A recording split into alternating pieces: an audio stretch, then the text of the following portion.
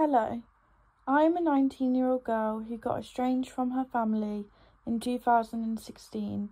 My father tried to kill me and I was severely abused as a child. Growing up by myself has been extremely hard.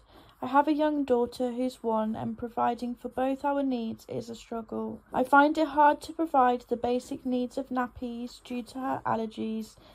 These can cost me up to £24 a week. I only get £262 universal credit for her.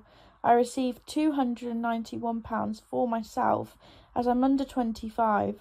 I live by myself with no other financial or physical help. My gas and electric on its own is £150. I'm struggling to survive. If I received an extra income of £75 a month, I'd be able to stress a little less and be a little happier. It's really hard on my own. I look at the prices of everything and I feel bad that I can't get my daughter everything she deserves and more. I'm signed off work due to my mental health, causing me to be classed as disabled. I really am trying, but the cost of living is rising and I don't know how much more I can take. Childcare is so expensive.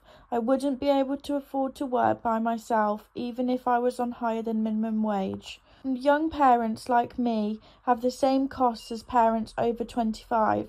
The UK government has a moral responsibility to scrap the young parent penalty and provide equal support to parents, regardless of their age.